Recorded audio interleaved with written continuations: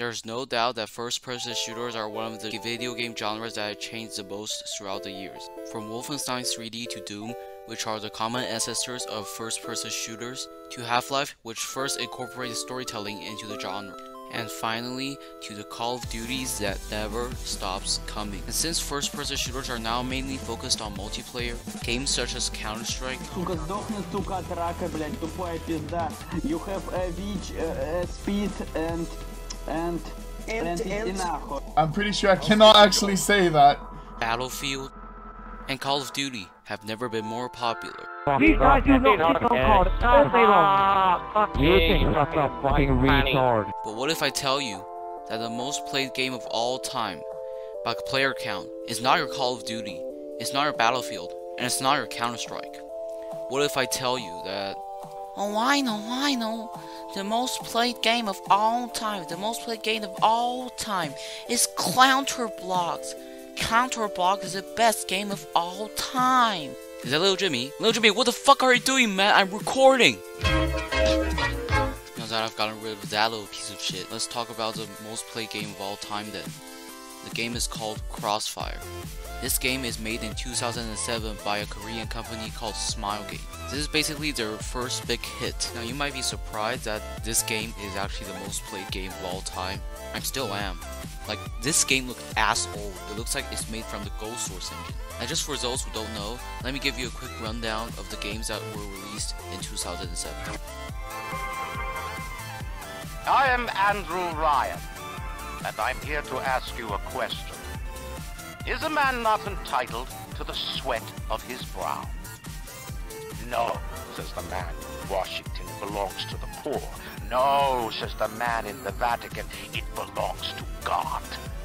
No, says the man in Moscow, it belongs to everyone. I rejected those answers. Instead, I chose something different. I chose the impossible.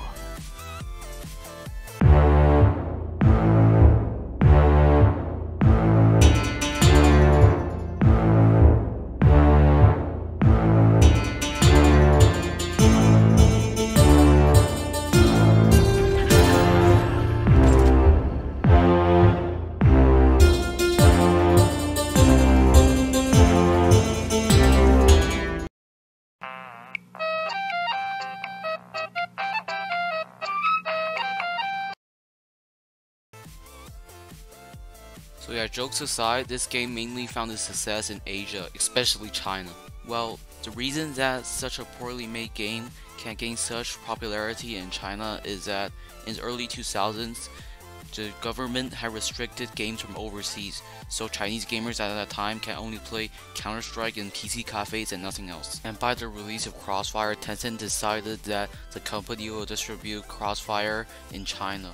Now at that time, Chinese gamers are really happy that a new FPS is coming to China because they play too much 1.6. So you might be saying, Ibony, there must be a reason that this game is, that much popular than any other game.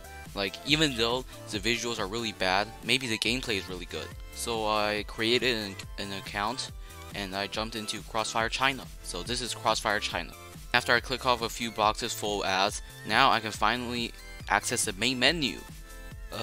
What is this? This looks horrendous. It looks like they just slapped a picture of a police officer, I guess, and a bunch of ads, and they say that that's the UI. And there's a lot of game modes here. There's deathmatch, bomb defusal, and there's also a party mode. Imagine this, alright? A first-person shooter have a mode where it's basically just Fall Guys. This is my fever dream. Oh yeah, and let me just say that I saved the worst for the last. Zombie Infestation mode. Now this mode is kind of like a Left 4 Dead multiplayer mode where there's survivors and there's zombies. But the problem is that if you're a zombie, you're basically dead meat. The map is super linear. There's only one lane for the zombies to rush the survivors, and the survivors have guns, so that means that we will just get mowed down every time. And not to mention that after a period of time, the remaining survivors will become heroes, which are armed with deadly grenade launchers that can kill most of us in one hit. And did I mention that there's only one lane for rushes? So that means that they can just hold a choke point and just fire their weapons at us and we'll just die right away. It's not fun. Oh, by the way, since this is a free-to-play game, say hello to our favorite worst friend, microtransactions. Now this changed the game from a COD-like, Counterstrike-like, I guess, game to a pay-to-win. I mean, you can buy a freaking auto sniper with grenade launcher. You're probably asking, why haven't I heard of it in the West? Well, you will hear about it really soon. As it turns out, Crossfire will be remade into Crossfire X exclusively for Xbox, and it looks like it's marketed towards the West. And as an added bonus, there will be a single player campaign, and it's made by Remedy, the people who made Max Payne and Alan Wake, which are both fantastic games, so it has potential, and I'll do a review like eventually.